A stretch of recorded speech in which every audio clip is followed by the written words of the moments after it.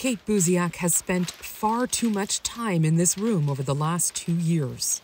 I watched a lot of TV. Soon, she will finally get back to the programs that made up a huge part of her social life, like her greeting card making group.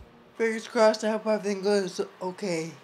Even though she is at higher risk, living in a congregate setting for people with brain injuries, she's all for a return to normal. I think the whole thing will be amazing to have people in the same room. Sherry Pang used to love to go to concerts and hockey games. When I see games, playing in the States where there are so many crowds, it totally fills me with anxiety.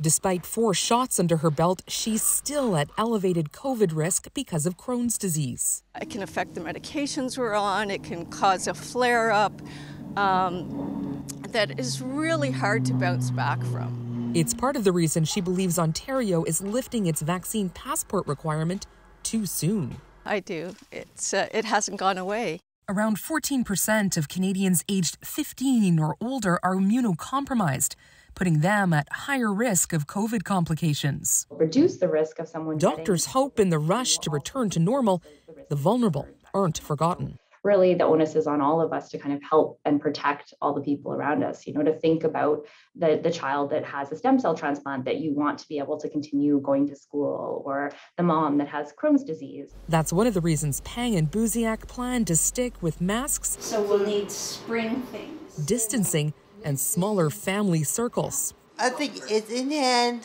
not well in hand. There's still a lot of work to be done.